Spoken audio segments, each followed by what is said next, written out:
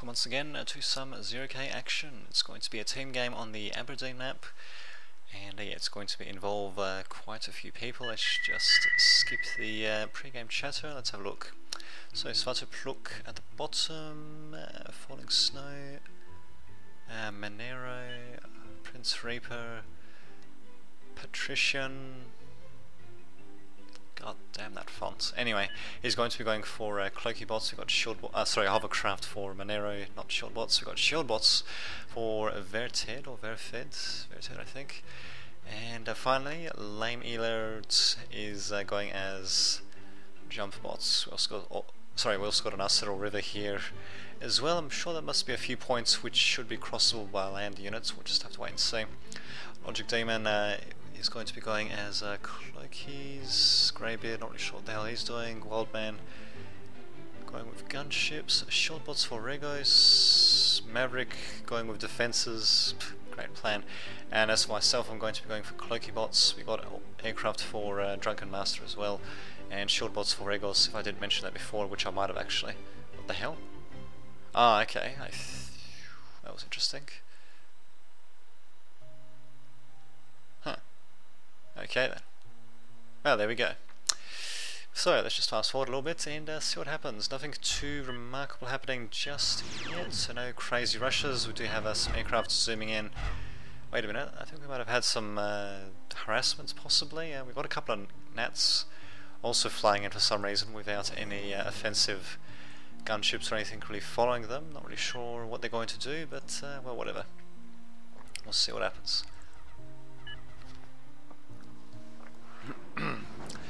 And okay, so looks like someone on the enemy team. Prince Reaper went for airplanes, no problemo. Just follow these gnats though, just to see what exactly they do. Huh. Okay.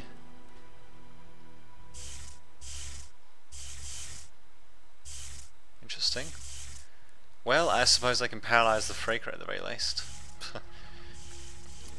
Too bad Logic Demon's not going to send up his... indeed. Is not going to be sending up his freaking glaives, or else they actually might be able to do something. In any case, the Avengers should be able to take them out. They will get stunned a little bit, but actually no, they won't get stunned at all, really. But yeah, they should be able to take them out relatively easily.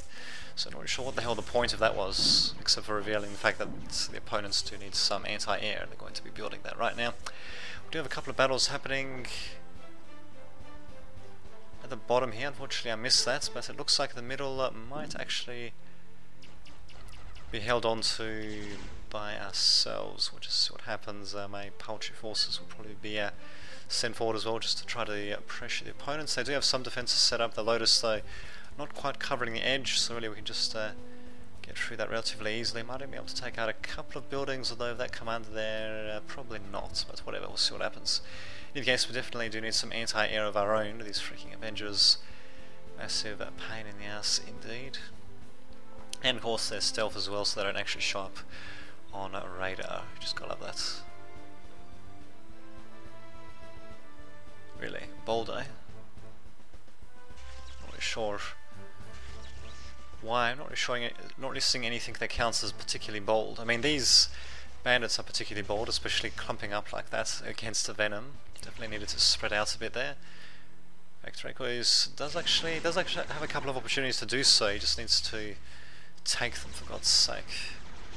And yeah, we definitely do need more anti-air though. Yeah, a couple more units coming into myself, just standard cloakies. I could have tried to go for maybe a scythe or two as well, given the how spread out everything is. Although, wow, talk about defences everywhere though. Jesus Christ.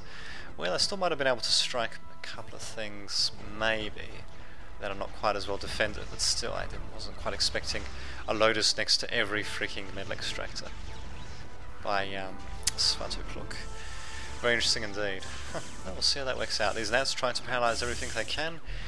Now managing to paralyze one of the defenders, nothing else basically. Finally, one of the Banshees going to be coming in.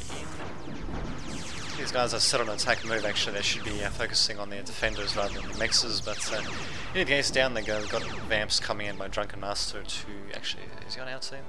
Yes, he is. By Drunken Master to take out the enemy Avengers, but the enemy is starting to send in their own Vamps as well, so well, unfortunately they're going to get taken out. And we do have air supremacy for the time being, although as you can see Prince Reaper is sending out vamp after vamp after vamp, and they actually do build relatively quickly as well for aircraft anyway. A couple of flays also just to spot, although you probably should be spreading them out just a little bit, but oh well, what can you do? So is this area really not traversable? Let's have a look. Okay, it's not really saying too much, but surely it must be. Maybe it's not. I don't really know. What I know is that Prince Reaper's going to be beating the crap out of Drunken Master's vamp there, to say the least. Just watch it crash rather majestically there. Bam. Just like War Thunder. There we go, we actually do have a couple of hovercraft being deployed, so maybe this water is actually not traversable, except for a couple of sections like this one here. And this bit here, maybe this, actually, no, that doesn't really look like an actual path, whoops. Okay, and there was that bit there, and the other bits there, those should be traversable. Interesting. Well, we'll see how that works out. In any case, we are definitely advancing forward as much as possible. We still don't have any anti-air at all, despite what we've seen from our opponents, which is a little bit lackluster by ourselves. Finally, I do actually have my own Jeffros coming in for anti-air, so not too shabby. Our radar coverage... Wait a minute, that's not our radar coverage, is it? No, that's the enemy's radar coverage. Well, it's not too bad, but I think we can probably see... Well, let's just have a look, actually. Actually, no, our radar coverage is kind of crappy as well. We do have... Oh, there we go. Fine, we do have radar being built up there. So it is going to be revealing a bit. Probably not too much. It's not going to be revealing the fleas, which are very nice and cloaked. Banshee's just going to ignore them. They're not going to have any of that. They're just going to fly straight over. And they get torn to pieces by anti-air. Because that's what Banshees do. Rather than being retreated in the face of all that anti-air, for God's sake. Yeah, well, what can you do? What can you do? Wait a minute. He's morphic, no wonder. So thank God for anti-air though. Yeah, we definitely do have a couple of them coming in. 1, 2, 3, 4, 5. Yeah, it'll do. It definitely won't really do very well against dedicated anti-air forces, or sorry, dedicated air forces that are targeting them specifically, but it'll certainly do. We have a nice little line set up as well. I probably should be putting my radars a bit further ahead, my glaives a bit further ahead, but what can you do?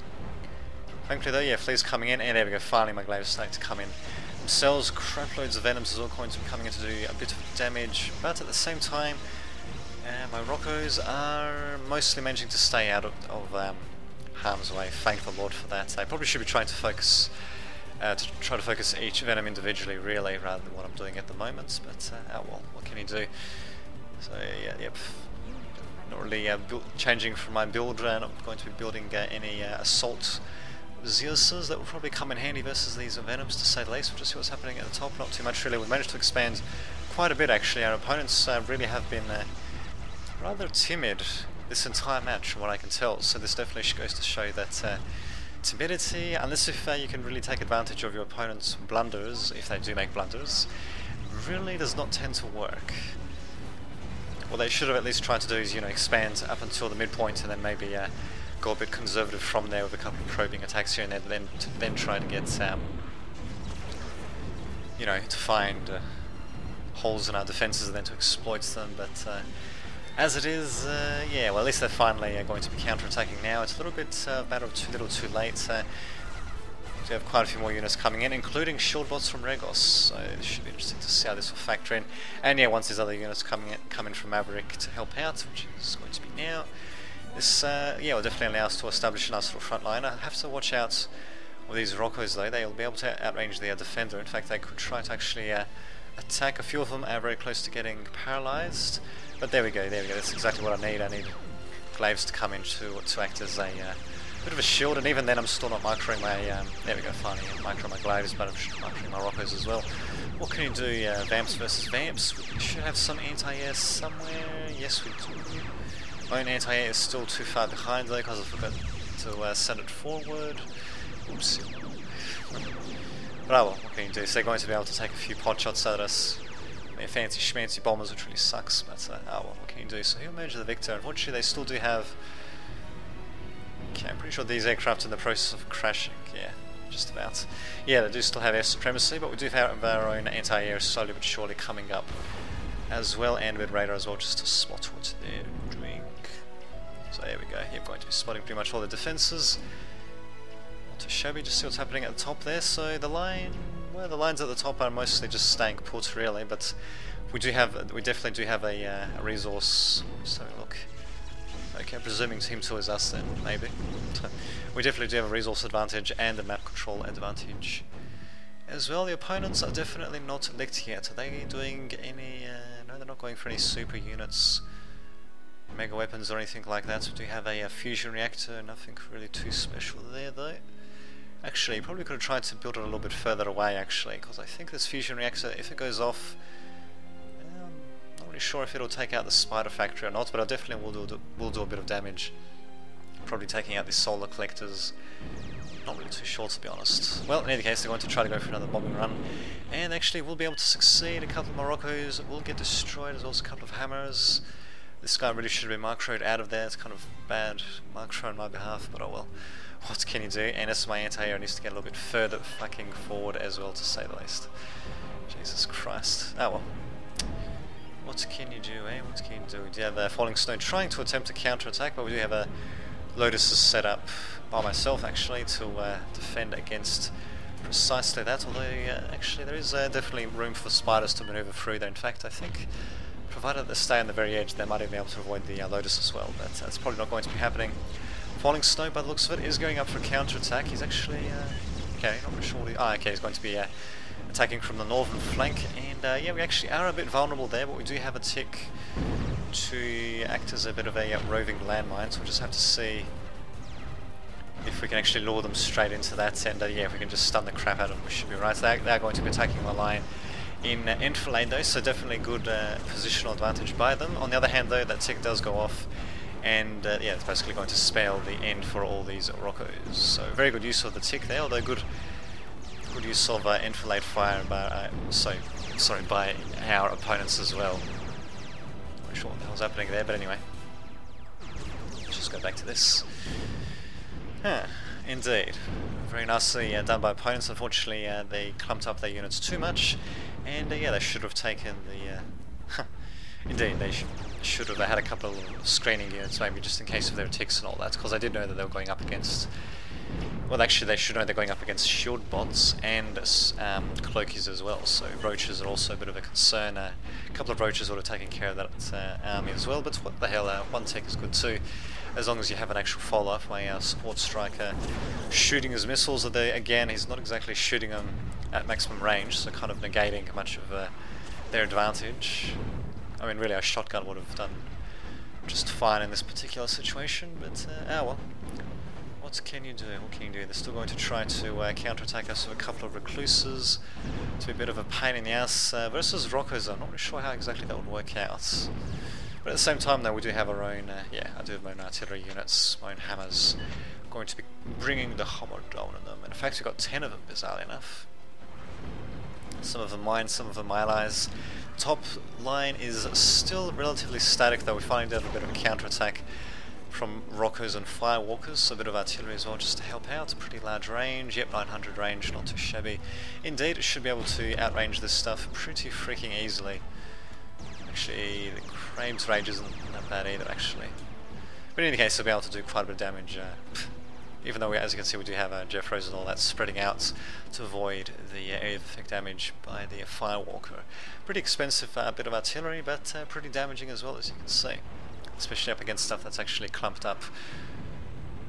But even against individual units, it does do quite a bit of initial damage, so not too shabby indeed. And of course, because units, because buildings cannot run away like units can, and the Firewalker would be particularly effective against them as well. Bam, like that one right there.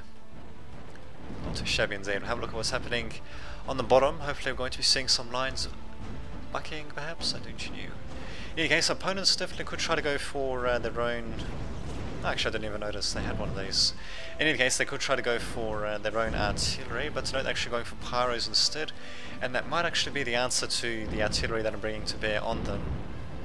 As you can see, I'm leaving my artillery a bit too far forward, but no, only temporarily. There actually was a window that could have been exploited to take out the hammers, but nope, with a couple of Zeuses, a warrior and even a couple of Roccos, that's probably going to negate whatever flank attack they would have done on the hammers. And I believe I should still have radar coverage. Nope, we do not actually. Well, hopefully I'll be building radar at some point, so I can actually have radar coverage of what's happening.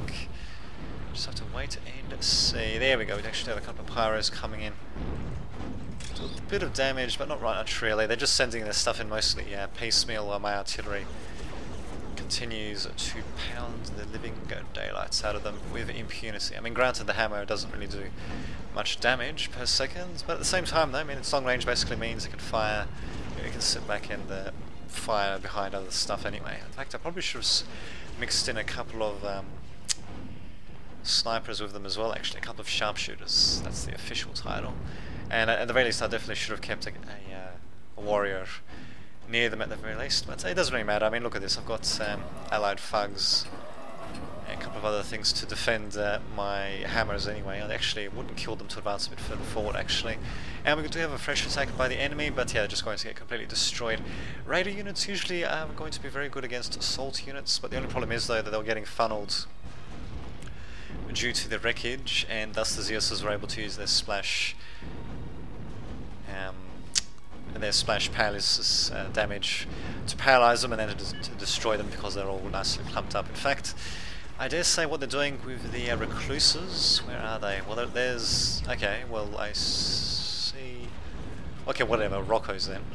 Yeah, that sort of indirect fire stuff is exactly what's needed for this sort of battlefield, although raider units could certainly still come in handy, but they kind of have to be sure to stay out of the way of splash damage. And the thing is, I mean, because of the nature of this battlefield that we have here at the moment, all these wrecks and all that, yeah, close quarters combat can actually work, provided that you're careful of what you're standing up against what. So you just have to be very careful indeed. Praetorian level 5, wow, he looks rather nasty to say the least, but with the amount of bots we got going up against them, well actually no, 2 commanders making what appears to be a bit of a last stand. Too bad I wasn't focusing fire on Falling Snow's commander, otherwise maybe we would have been able to take it out, probably not, but whatever, we've got shield bots coming in. Finally, the Felon should be able to discharge quite a bit of its energy, most likely. I'm just going to be coming in.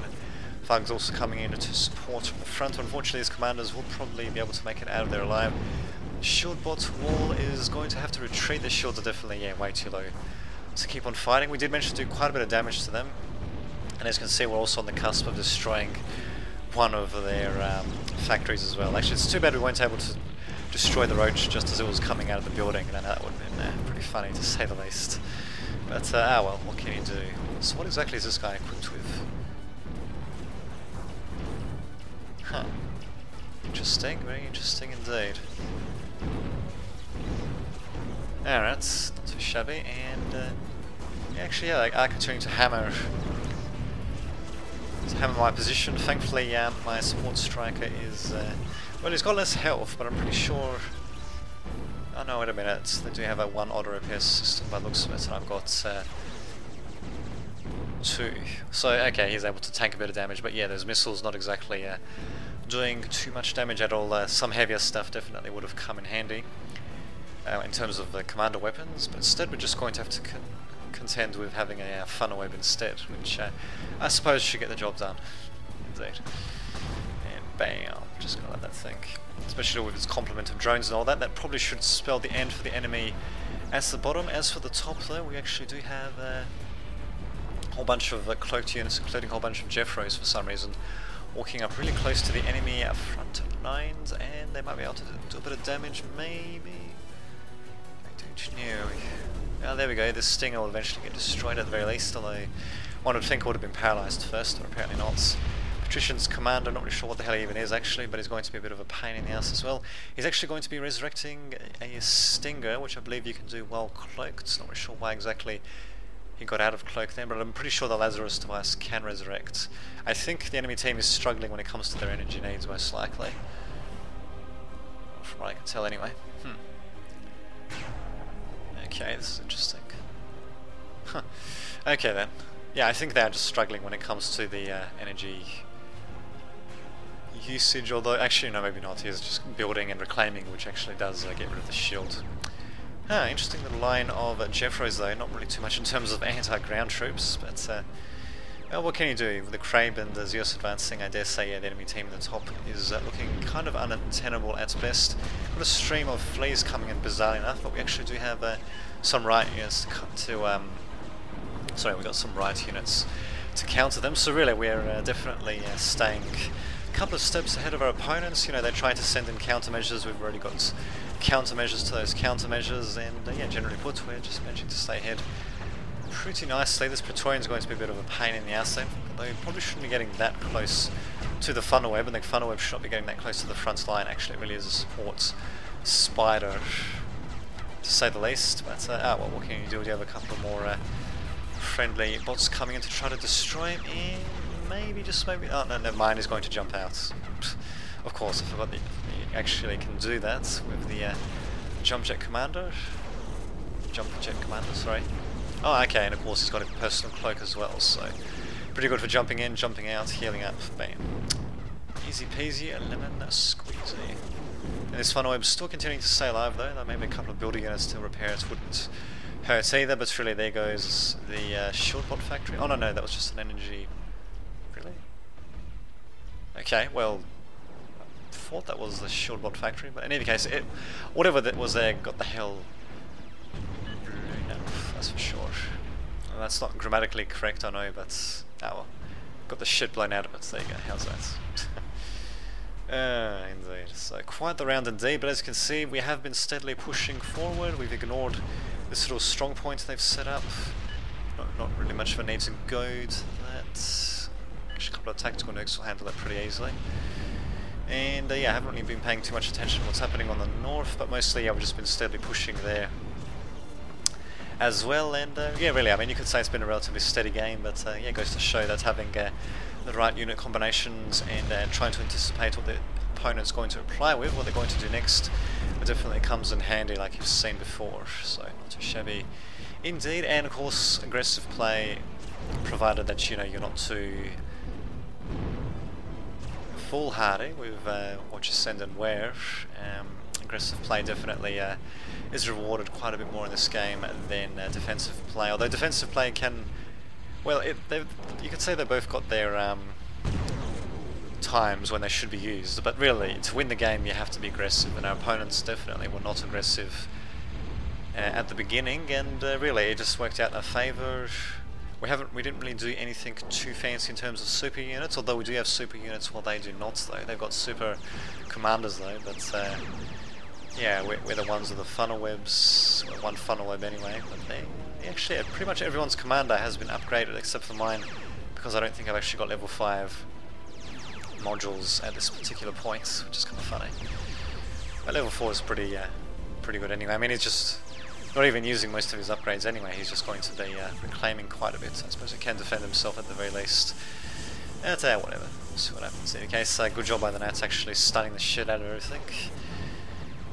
And a good job by the Banshees being able to destroy basically everything as well. The Moho geothermal plants being the killing blow there because of the nuclear cloud that it produced, the nuclear explosion that it produced that destroyed everything, except of course for the Razor's Kiss, which can take crap loads of damage. Actually, we could just ignore it, but I think I actually do try to send in one of my glaives at the very least to try to take it out. Here we go, this glaive right here. You know, just in case, I guess, although why the hell isn't he targeting us? I've got no idea.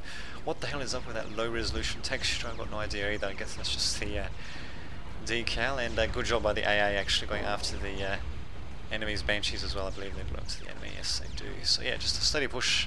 Not really sure what our opponents could do. They could try to go for something super when it comes to weapons. We do have anti-nukes being deployed at different places, but no actual... Oh, wait a minute. We do have a silencer. Let's just see where exactly it'll impact. Will it actually impact at all, or will it get intercepted? That's the question. We've only got one silencer, and anti-nukes, they can be overwhelmed. So 2 nukes per anti-nuke will overwhelm them. 2 overlapping though is going to require more nukes to overwhelm though, obviously. Sorry, to overwhelm them, obviously. And this one is most likely going to get intercepted. Enemy team's going to be... Okay, yep, it did get intercepted. That sucks. It got intercepted straight before the enemy team quit. Not bad. So, Not too shabby, a few more mushroom clouds appearing over the enemies. Moho geothermal plants are probably the... what else do we have? Yeah, the singularity reactors and all that. And look at that, I actually got a couple of awards myself, even the EMP Wizard Award and Complete Annihilation. Not bad. Well, there you go. Good game to our opponents. This has been Dave Didovich signing off.